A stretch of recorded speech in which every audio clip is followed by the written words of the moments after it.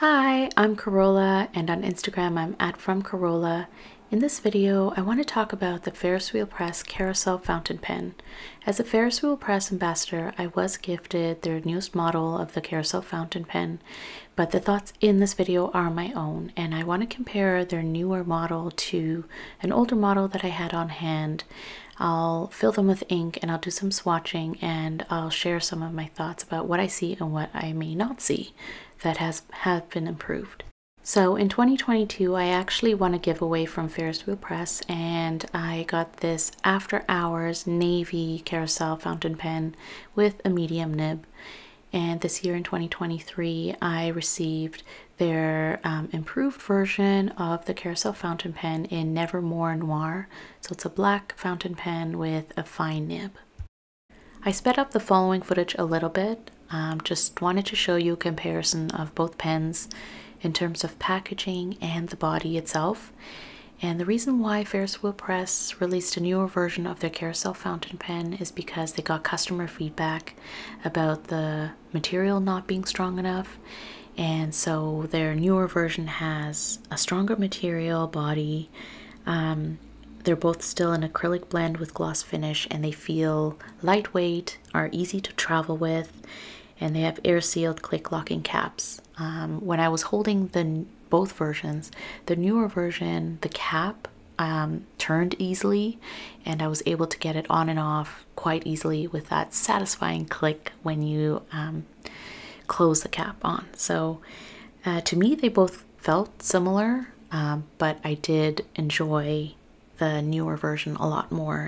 They both have stainless steel nibs. The fine nib is a 0.7 millimeter and the medium nib is a 1 millimeter in width, and they take the standard international converter. So the inks that I use to fill up these fountain pens are newly released inks from Ferris Wheel Press. This one is called Central Park Greens, and it's one of 3 inks that are part of their New York collection, released on February 3rd, 2023. And it's a nice shade of green, very rich and lush. And if you want to try any of the Ferris Wheel Press inks, you can use my 10% off discount, which I will include in the description below. The second ink I used was called Workshop Wishes, and it's part of their Fairy Tales collection and probably one of my faves. It's a beechwood brown with silver shimmer. And on the back of the box, it does say it's best used on medium to broad nibs because it will show off the shimmer a lot more, and you don't want to risk clogging your nibs with shimmer material. So that's always one thing to keep in mind when you're using shimmery inks. Filling up the fountain pen is super easy. It comes with a cartridge converter, so you just twist it, submerge the nib section in the ink so that it can actually pull up the ink. And I usually have a paper towel handy just to wipe it after, so if you have any excess ink on the nib or on the grip itself, you can just wipe it off, and it's super easy. With the shimmer inks, just make sure that the shimmer is mixed into the ink. Sometimes I forget and it's sitting at the bottom of the bottle, so make sure you do that, and then also wipe off the excess shimmer and ink. For the writing sample, I used an A5 Galen leather everyday pad, which is made of Tomoe River paper, and it's fountain pen friendly.